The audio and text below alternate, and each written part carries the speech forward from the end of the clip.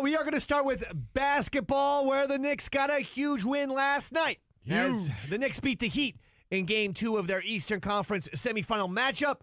Final score, Knicks 111, Heat 105. We like when that happens. Great game. Back and forth the entire time. It was very close matchup, basically throughout all four quarters. The Knicks' Julius Randle came back from injury. Remember, he missed Game 1, and he was excellent last night. 25 points, 12 rebounds, and 8 assists. He was spectacular. And point guard Jalen Brunson was great as always, scoring 30 points himself. So which one's the one with the bad ankle? That's Brunson. Julius Randle. That's Randle? All yeah, right. Julius Randle has the bad ankle, and he was fantastic. But Brunson was great. R.J. Barrett was great. The bench was great, and that's what they need. The series now tied up at 1 game apiece. Game 3 in Miami on Saturday. A little time to rest up. At 3:30. So there you go. Saturday's going to be very busy because you got the Knicks, Yankees, and Mets in action. They might have, I think the Devils might actually be playing on Saturday as well with the Canes. And then you have the Kentucky Derby. Oh, boy. This is like a zillion sporting all on the events. same day, huh? Yeah, all taking place on the same day.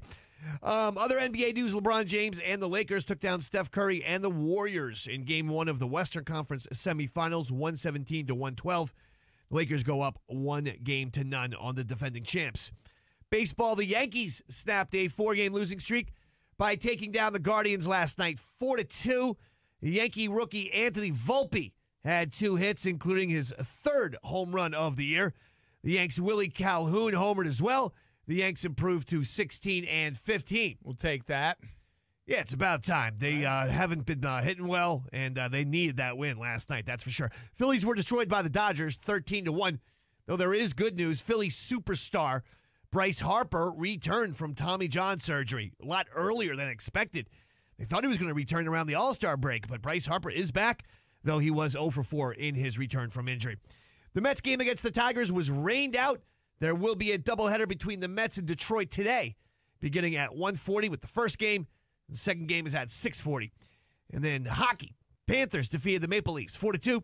Kraken got past the Stars 5-4. Devils begin their series against the Carolina Hurricanes on Wednesday. That's tonight, baby. That's tonight.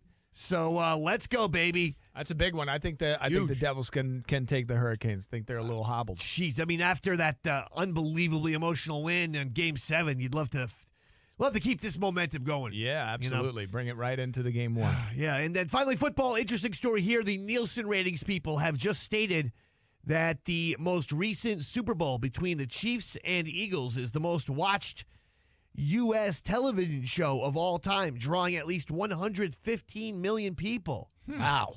Yeah. Oh, all right. And weirdly enough, Rihanna, they now are readjusting her and saying it's 121 million people, but yet they don't consider that an actual show, just so you know. So that's where they can play around with that. So it outdrew the game. They don't consider that halftime a show, even though it actually says halftime show in it.